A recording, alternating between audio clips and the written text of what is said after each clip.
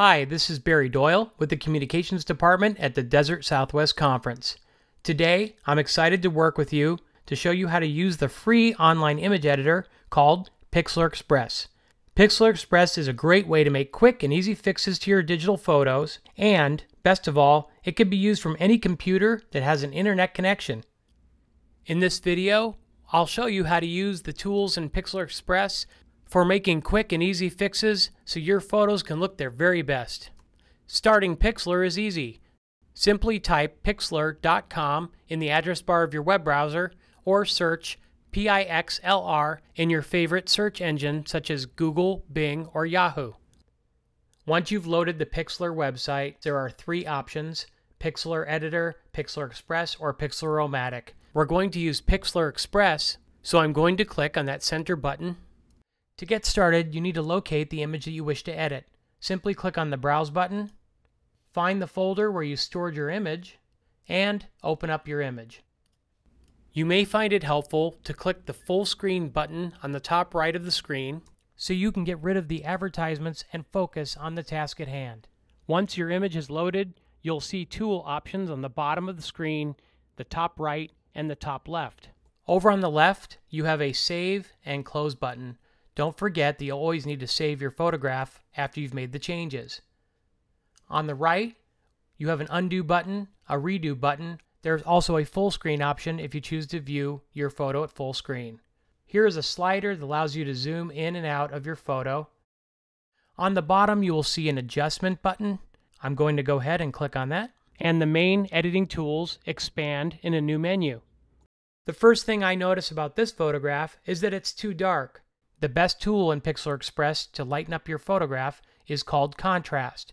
So I'm going to move my mouse to the Contrast button, and here you'll see two different options I can choose from.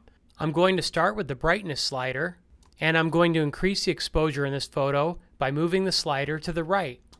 After brightening the photo, it looks a bit faded, so I'm going to fix that problem, increasing the contrast in the photo by simply moving the Contrast slider to the right. Next, I need to click Apply to save my changes. In order to find out what your photograph looked like before you made the change, go up to the Undo button and click Undo. And then, to go back to where you were, click Redo. I'm happy with this change, so I'm going to keep it and move on. The next adjustment that I'd like to make is to use the Crop tool to isolate my subject. Cropping your photos can remove unnecessary distractions so your subject can really stand out. Once you've opened up the Crop tool, you have a grid over your photograph. There are points on each corner you can use to crop or select the area you wish to remove. By default, you can freely move the Crop tool around your photograph. You can lock your photo's height and width by using the values at the bottom of the screen. Once you've made a decision about the crop in your photo, simply click Apply to save the changes. The next thing I might want to fix in this photograph is the color. So I'm going to click on the Color tool.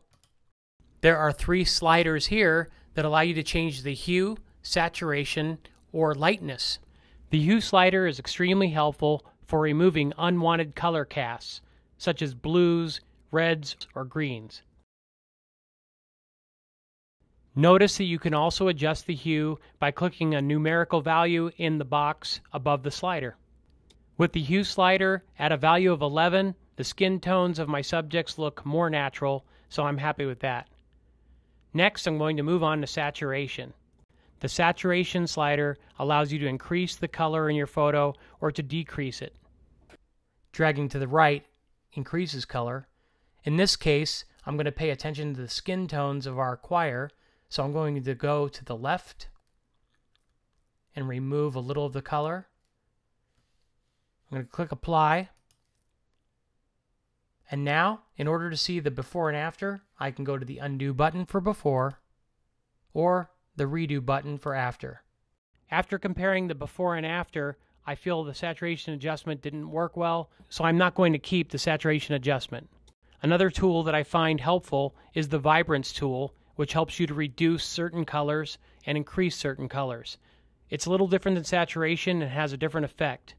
Decreasing the value of the Vibrance slider seems to give this photo a more natural appearance. For now, I'm going to apply it Let's compare the before and after using the undo and redo buttons. If you notice the walls behind the choir, there's a reddish reflection. When I go back to the after, the reddish reflection is removed. I think that looks a lot better. Finally, I'm going to try using the sharpen tool to enhance the fine details in this photo. I highly recommend that you use the sharpening tool sparingly. To make sure I'm not overdoing it with this tool, I'm going to zoom in to get a closer look. Take note of what happens to the details when I use too much sharpening in this picture. I certainly don't want to leave it there, so I'm going to back down the sharpening to about 20, zoom back out, and click undo to see before, and redo to see after. This small amount of sharpening made a subtle change, but it improves the overall clarity of the photograph. As a final step, I'm going to use the crop tool to isolate the choir, since they are the subject of this picture, and also to remove any unnecessary distractions around the edges of the frame. I'm happy with the cropped adjustment, so now I'm going to finish up by clicking on the Save button. By default, PIXLR wants to save your image at 85%. I like to go to 100% and save my final image at the highest quality possible. When the Save dialog box comes up, make sure you change the name of the new picture so you don't accidentally overwrite the original on your hard drive.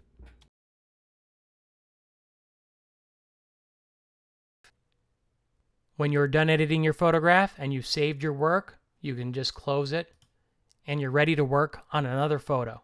Now let's move on to working with a portrait in PIXLR Express. I'm going to click on the Browse button to find my photo. My portrait is located here. Click Open. And here we have a photo of some very good friends of mine that I photographed for the holidays. The first thing I notice about this picture is that the color can be improved to make the skin tones look natural. Also, the photo's a little bit dark, and I may even wish to remove distractions. So, moving on to the Adjustment button, it opens up all the tools I can use. The first thing I'm going to do is to lighten this photo.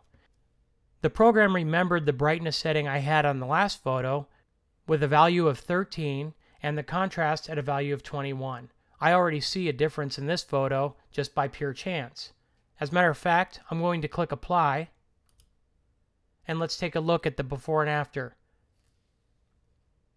I click on the Undo button for before and the Redo button for after. Looking around the photo at some of the areas that were covered by shadows, they've been removed and it looks brighter. I'm happy with that.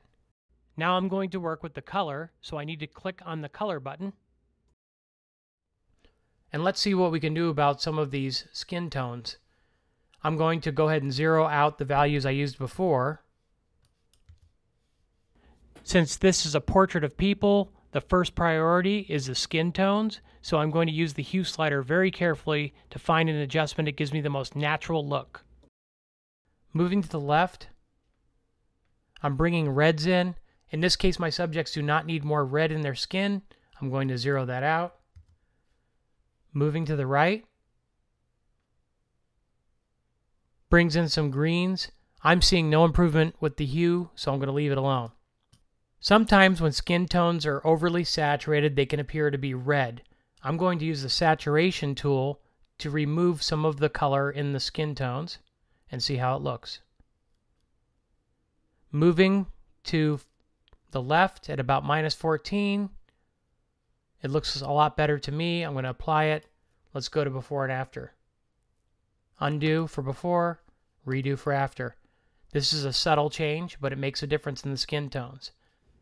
Let's go ahead and try the Vibrance tool.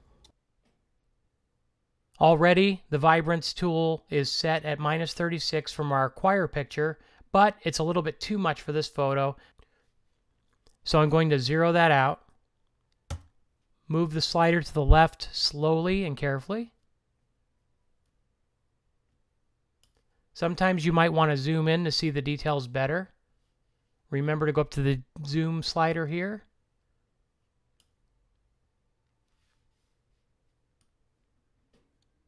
A little bit more to the left, -25. That looks pretty good. I'm going to click Apply. and go ahead and click on Undo, Redo. I think the skin tones look a lot better. Another way I can improve this photograph is to remove distractions around my subjects. So I'm going to use the crop tool. Grab the slider, get some of that tree out of the way, move the grid to where you think it looks good, click Apply. Now that I'm finished, I can click on the Save button,